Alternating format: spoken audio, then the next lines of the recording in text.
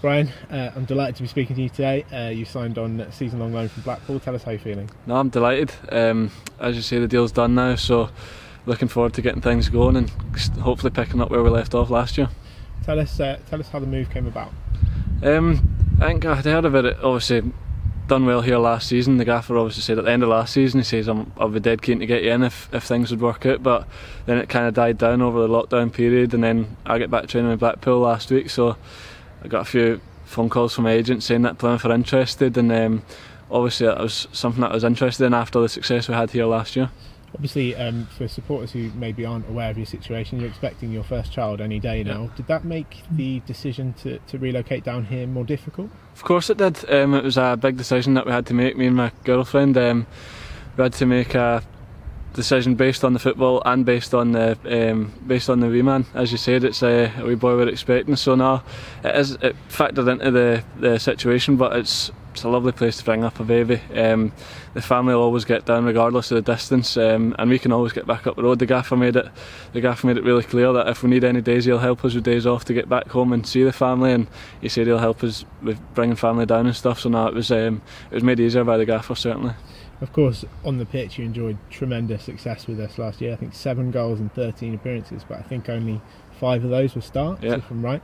That must have been, a massive contributing factor to wanting to come back. You know the system and it works for you. Yeah, massive. As you said, it's 5 starts, 7 goals, 13 appearances, whatever we say it. The style of play they play here obviously suits my game down to a T, as the numbers show. So it was a big factor that the success last year obviously attracts me to come back here and hopefully replicate that in a league above. And of course, you've been given a nice new squad number. Do you want to turn around and give us a show? It comes with a lot of pressure, this number, so now I'm looking forward to it. I love the pressure. 9's my lucky number. I've been lucky enough to have that at a few clubs now, but now I'm really looking forward to it, and I'm buzzing to get that number.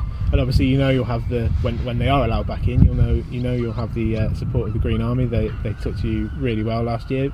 Does that play on your mind when you decide where you're going to play your football?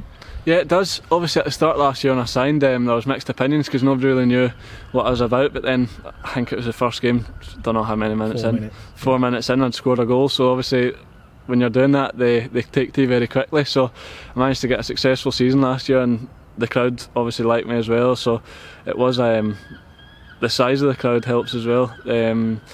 15,000 odd at every home game, so it's massive, them helping you on for the side, and now I'm looking forward to getting involved in it again.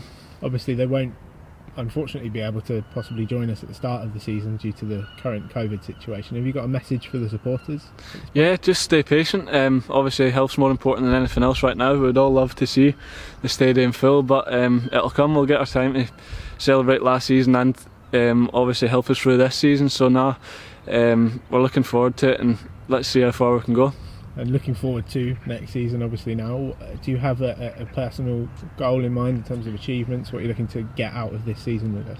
Yeah, I do. I keep my goal targets, like obviously I'm a striker, so that's what I want to do. I want to score goals, but I'll keep them to myself and then hopefully surpass them, and then I'll be able to reveal what it was. But now I'm really looking forward to it, and as a team point of view, let's pick up where we left off last season and see how far we can take it.